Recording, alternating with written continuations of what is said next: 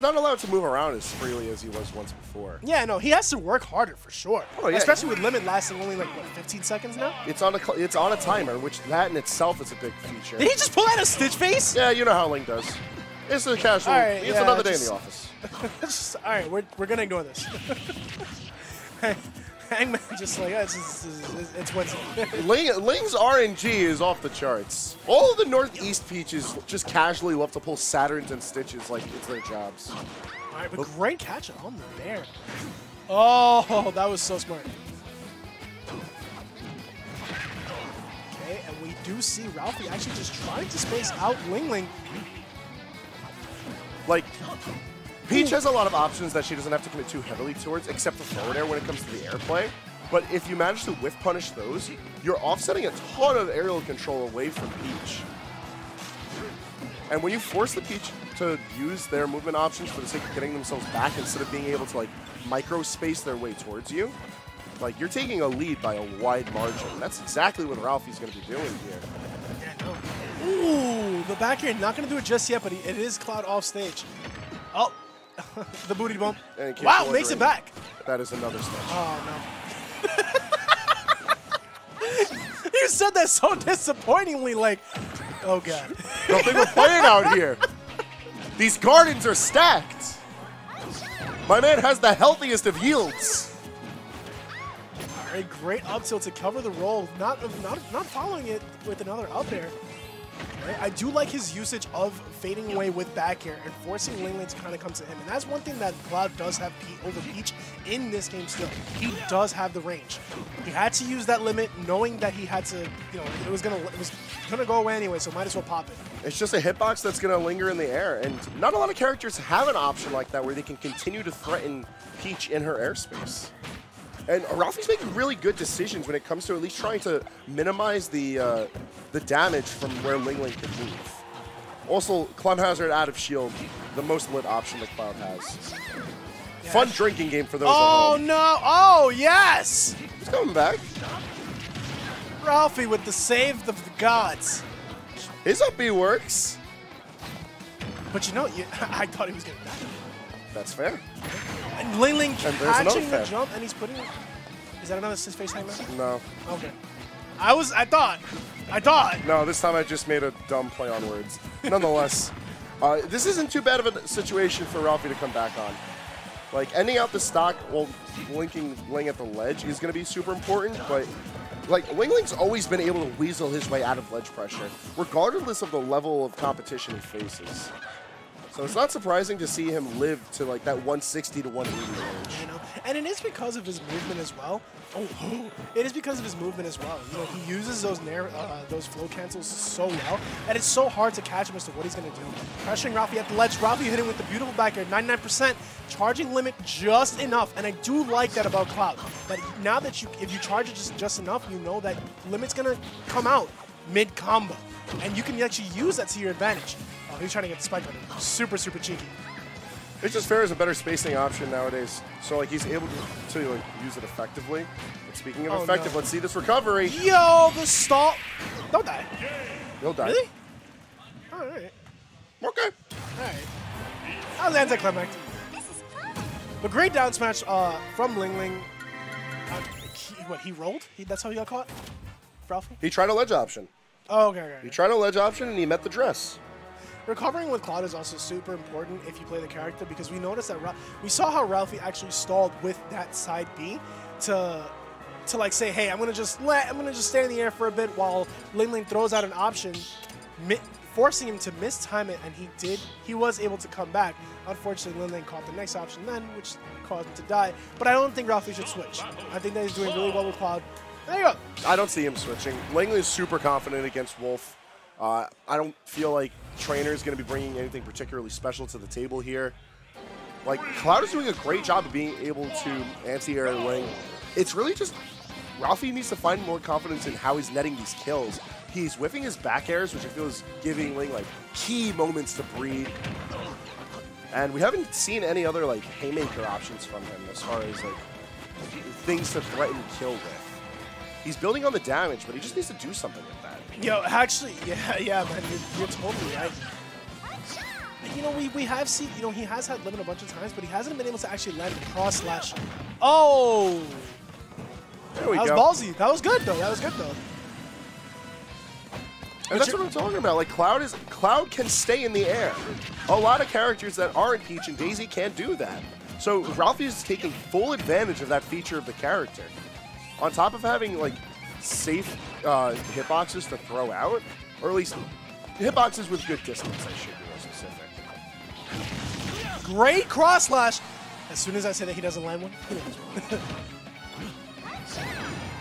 I do like how he's pressuring LingLing right now at the edge, forcing him to come to him. Ralphie knows, hey man, like I'm just gonna build a limit again, and then you're in kill percent. So it's not like Cloud is a character that Ralphie forgot how to play. He's just moved on to. Look, you never forget your mate. Yeah, I'll tell you that, man. He moved on to greener pastures with a new game, but a lot of this matchup remains the same from the previous iteration of Smash. Oh. He wasn't coming back, not with the. Yeah, I'm like, do you think he could have made it back? Like, but I do like it. Try to take him down with him because, you know, then we'd be down 2-1, and we would definitely take this, man.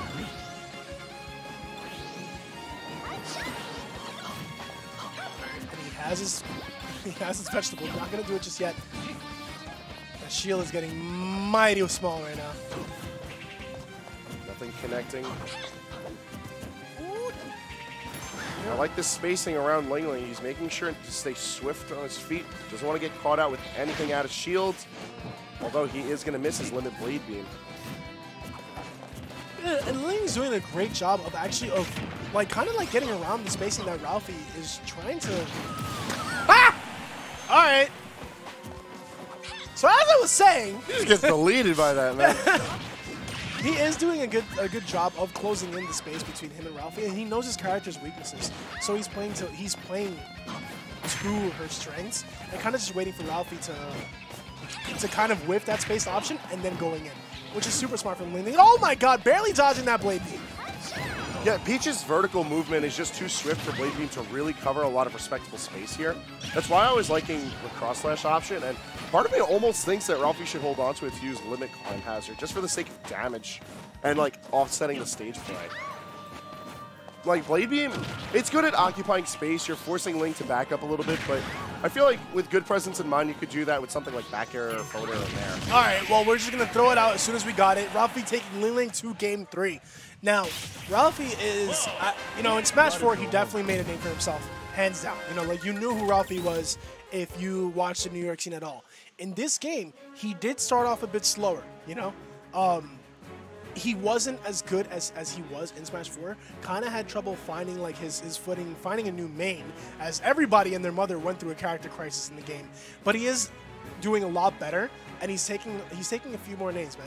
But if he beats LingLing, this is just a process in his solidification in the rankings of Smash Ultimate. Because LingLing did not miss a beat, man. That man is still as dangerous as he was before. Oh, he's galactic chilling. This man's been getting really good placements at larger events. He just took Smash Adelphia a couple of weeks ago. And, like, his wins are no joke either. He cements himself as one of the best players out of Connecticut. Like, whispers on the wind, some argue, like, the best player out of Connecticut, a region that's shared with Light, mind you. So, like, this is not a slouch of a player by any means. However, it is a beatable player for Ralphie. Yeah, man, he's playing very, very well. But, you know, keep in mind that it was sort of like a pressured SD, I would like to call it, from Ralphie. Well, from LingLing, but because of the pressure that Ralphie put on him. So we're going to see what happens when that's not in play. Good parry. I feel like Kalos was a fantastic pick, all things considered, for this set, because we've seen that Ralphie's struggling to keep Ling at the ledge. So now, even more options for LingLing to come back. And more especially, we've seen Ralphie struggle to net his kills. This wasn't as much of an issue towards the latter half of Game 2, where Ralphie was more willing to use his limit to just let it rip. Cross slash going to do it. Ralphie taking the lead super, super early. Cloud's not really a light boy. So the fact that he's only had 54% is actually huge. Back at a cross slash, 33 on the board immediately. Ralphie can't afford to let up this kind of pressure. Oh, and he's putting it on very, very well. But he has to be careful of giving LingLing stage presence, because if he does, Oh, he has that option. Climb Hazard out of shield is so good, and I don't know why anyone who still plays Cloud doesn't do it more. It's like his nair.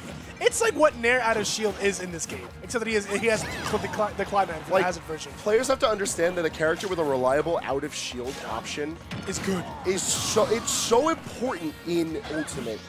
Like, you don't want someone swinging on your shield because there's so many moves that like you can make them pay for. So if you have a reliable option with a hurt box especially, so you're not just getting out of the situation, you're making them pay some damage, taking advantage along the way. Like, just do it. Speaking of making him pay, LingLing actually covering all of Ralphie's options right now, as my man just brought it back hella quick. Trying to recover. Ralphie's facing with the back air. battle. All right, I like that. Just jumping away from LingLing, kind of just resetting. He has a jump though. Oh, he has no jump, and LingLing knows this. Great option coverage. Wow. All right. Bounced all the way up, but still not killing. Good patience on behalf of both players. And we're just sitting here in deep red numbers. Great adaptation on both halves. Like, Oh yeah, there, 100%. Like, Ralphie's learned that he needs to stay aggressive, and he's figured out what options he can get away with. Meanwhile, Ling trying to figure out how to play around those aggressive options, stay alive. Yeah, but we see Ralphie take a sigh of relief as soon as he gets that second stock. Well, the second stock, because he knows that this is going to put LingLing in a perilous situation. He's catching him air dodging out of his up tilt every single time. LingLing at 71%. Ooh, the back air not going to do it. Climb hazard out of shield, not going to do it either. My man has cut the vegetable. Oh, okay, I see that. Yeet. Doesn't matter if they nerfed it. At 180, I promise you, you're dying if you're that close to the ledge. For sure. This seems... LingLing is in a bad spot right now because he can't afford to let Cloud get limit, but he's going to at least once. Great down smash option coverage by Ralphie. LingLing's on the ledge. He has... Oh my god, that almost killed him. That didn't even have limit. Blame gonna do it! Yeah, it's gonna make the And catch. Ralphie taking it over LingLing. Really convincing play. Really convincing play out the end there. Yeah, no, that was huge, man. That was huge. He noticed that LingLing. What happened was that he noticed that LingLing kept on air dodging after he got up tilted by Ralphie, and he used that because that led into 2 combo strings that kind of just put him in enough percent to actually just keep him on the ledge. Great job by Ralphie though. It's unfortunate for LingLing because in this game, 2 mistakes really do lead to your death. Because one thing I want to point out that I think it was Golfinant that I was commentating with last time, but he did say that the skill level gap in this game, because of little things like how everything throws you into a tech situation, the movement style of this game. If you're good, it's gonna show. If you're bad, it's gonna show. If you're a good player facing a bad player, it's not like the last game where things were a bit like, the bad players can kind of like get away with some cheese or something like that because of the game's rage mechanics. Here, no. Here it's all right, like... So here's my counter argument to this. Oh, okay, all right.